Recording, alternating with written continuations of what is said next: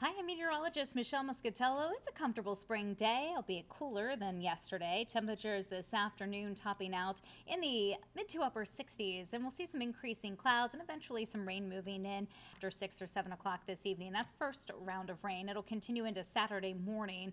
There's going to be drizzle and lingering lighter showers during the day Saturday, gusty winds along with it as well, and then a second round of steadier rain for Sunday into early Monday. So the first round brings about an inch or two of rain, second round brings an additional half an inch of rain. In between, it's kind of windy, raw, damp for Saturday daytime. So tonight, plan on those street downpours leading to some localized street and port drainage flooding.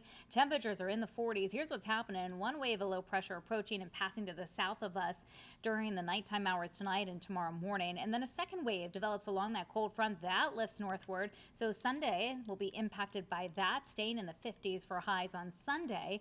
But here's a little bit of positive news. So if that low can pull away quickly on Monday morning, which is looking like it will actually turn into a decent Memorial Day. Highs back up near 70, partial sun turning, and some certainly milder temperatures than what we're going to see the next few days. So 60s today, then we're going to be into the lower and middle 50s tomorrow, upper 50s with more rainfall on Sunday. You can get all the details and the interactive radar on our main weather page. Have a great day.